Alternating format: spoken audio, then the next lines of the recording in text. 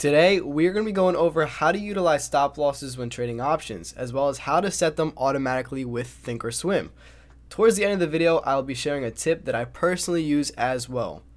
Now, I personally use mental stop losses instead of automatic stop losses. Automatic stop losses are good if you're unable to control your emotions, and they will allow you to not lose more than you planned on to lose on that trade. The only downside is when trading options, it does not always go to the same exact price per contract. They will lose value as time goes on throughout the day.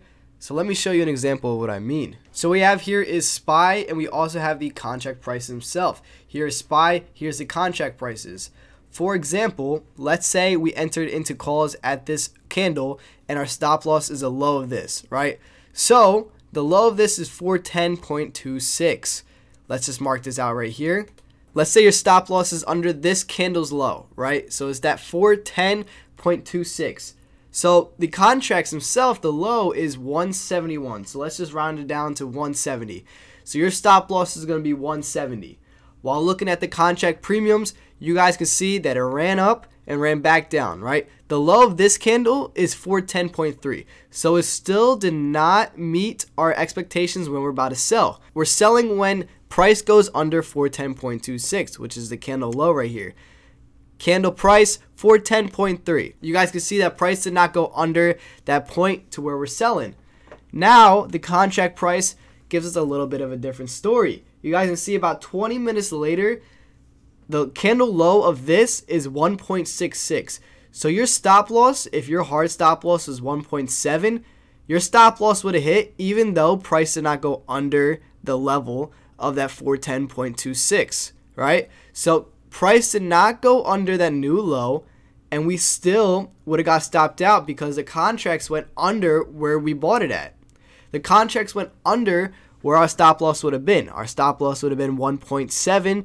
If you guys are looking at the contract prices, it would have hit even though price did not go under the candle low. Ouch. This is again one example as to why I watch the price and wait for it to go under that price instead of using an automatic stop loss. I'll give you guys another example right here. You guys can see if we were in calls here, for example, right? You guys can see the high of this is 411.73. You guys can see the high of this is 2.51. You guys can see that once we make a new high, we came above that new high. Look at this candle right here. The candle's high of this one is only 2.48. So even though we made a new high a day, the price of the contract still did not make that new high a day until another whole minute later after we were already above that high a day. So it took a whole another minute for SPY to reach that new price of the contracts than it was previously. Now, this is why I don't use automatic stop losses, but there is a way that you could set it to where you could have a conditional order. If a stock hits a certain price, let's say, for example, the stock hits 410.26 and goes under that, the contracts will sell when the stock price hits a certain point. Those are called conditional orders. They take way too long to set up. When you're in a trade, that is the last thing you want to be looking at. You want to be looking at price and price action itself.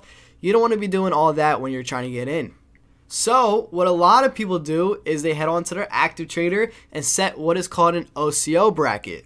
All right, so now that we have the active trader, here is exactly how you could set an automatic stop loss that will help you a lot more than anything that I just showed you.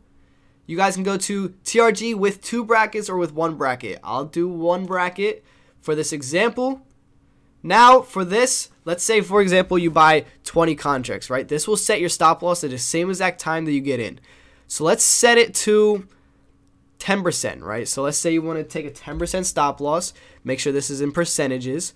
So now if you buy it at the same exact time, your stop loss will be set automatically, right? So if you buy 20 contracts at right here, your stop loss is going to be set minus 10%. You guys can see this on the active trader. It's going to show up right here. You hover over it. That's exactly where your stop loss is going to be as soon as you enter. So if I hit buy market, this is exactly what's going to happen is they'll buy the 20 contracts and then it will set an automatic stop loss 10% under. Now, what you can do, and what I see a lot of people doing, is they'll set a trail stop loss, right? And let's set this 5%. So they'll set a 5% trailing stop loss, which means essentially if I buy it right now, my stop loss is going to be set automatically 5% under. But what's going to happen is as price is coming up, the trailing stop loss will also come up 5% to where the price is at. If it goes to 130, it's going to be 5% under that automatically, and then it would automatically sell without you doing anything, right? All you do is buy market, and then what's going to happen is it's going to automatically set the 5% stop loss, and then if it comes up, see how it's coming up right now? It would literally trail it until it stops you out. I see a lot of people utilizing this as well, especially for scalping. This will help you if you can't handle getting out and being disciplined while in the trade. Me personally, I do a mental stop loss because I want full control over the trade.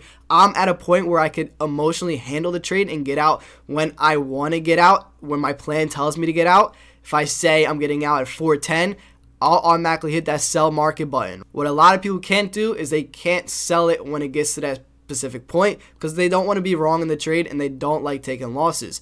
If that is you, TRG with bracket might be the way to go, just because again, this will automatically set you up with a stop loss as soon as you get in, and you could even have a trailing stop loss, so as price is going up, it just trails right behind with the contract price itself, which I think is pretty cool. This is why I like Thinkorswim.